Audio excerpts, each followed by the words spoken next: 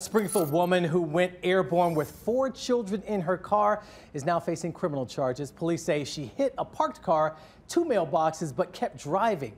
Our Michael Warwick talked to a man who believes it could have ended much worse. The man whose property was damaged in this crash tells me he's thankful his parked car stood in the way of this woman and 4 children. Springfield police say Renee Marchetta faces a DUI charge and 4 counts of child endangerment for driving off the road and crashing into Carlos Stewart's car last night. Our partner Smoky Bar News says a witness saw Marchetta go airborne twice after striking a culvert. All of the children in the car were taken to the hospital, police say, but weren't seriously hurt. Well, I was saddened that it hit my car, but I was grateful that it didn't hit this tree. I'm thinking if her car would have hit this tree, she would have had deceased children. Coming up, you'll hear the story of a witness who did more than just call 911, but allegedly stopped to make sure the kids in this case were okay.